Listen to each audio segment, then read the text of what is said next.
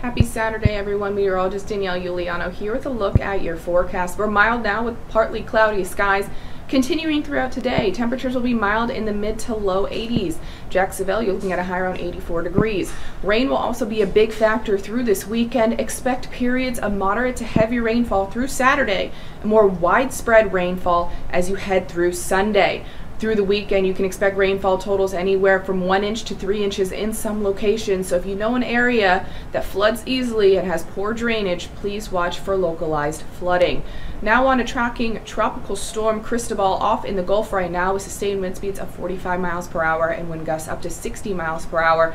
Cristobal is expected to make landfall in Louisiana right now early Monday morning. Rain stays in our forecast with the tropical air mass on top of us through the weekend into the beginning of next week, so keep that rain gear handy with temperatures mild in the 80s through the weekend.